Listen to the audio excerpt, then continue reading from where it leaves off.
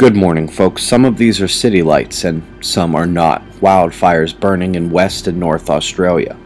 South of Australia took an unusual tremor along with the western Indian Ocean off the coast of Madagascar. North in Sri Lanka, torrential rains have killed hundreds, left 175,000 homeless, and doesn't look like it's going to stop soon. Parts of Russia and northeastern Europe are devastated by the cold right now. Combining national totals, hundreds are dying by the day. High temperatures in Moscow are about -20, Siberian nights at -50. West of that in the UK, a low pressure system is making landfall, bringing high wind and rain to much of that area. Cyclone Evan, now just a blip on the map, not really even headed for New Zealand anymore, and even if Evan ended up in Oz, he exited extreme 36 hours ago, still got your thunderstorm watches.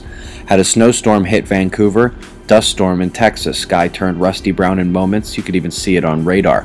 The real U.S. weather story, however, is Draco, dumped tons of snow across the Midwest, pushed wind speeds over 100 miles per hour in some locations.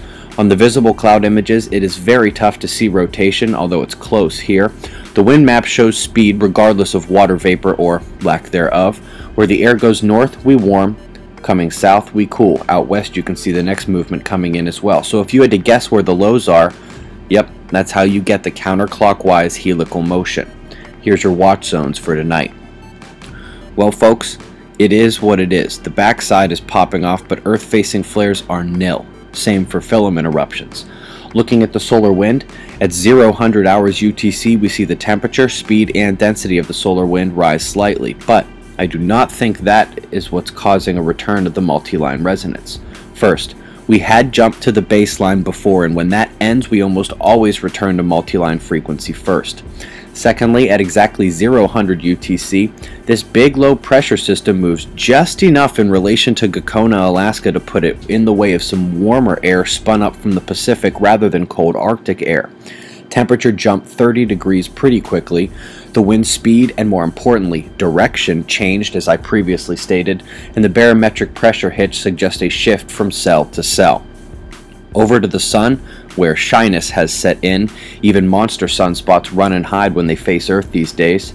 Mr. Gerald, you can come down from the mountain now. This ain't happening by tomorrow, or the next day, not unless the most wicked sunspot morphing we've ever seen takes place. I guess that's possible, but I think you can expect to see this news for quite some time.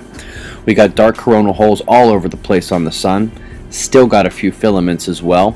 Lastly, for those still scared, still thinking it's coming down tomorrow and there's nothing you can do about it, well, if something were coming, we absolutely could do something about it. You have no idea how powerful we are, but you can get a glimpse in my video, I Am HAARP, it's linked below.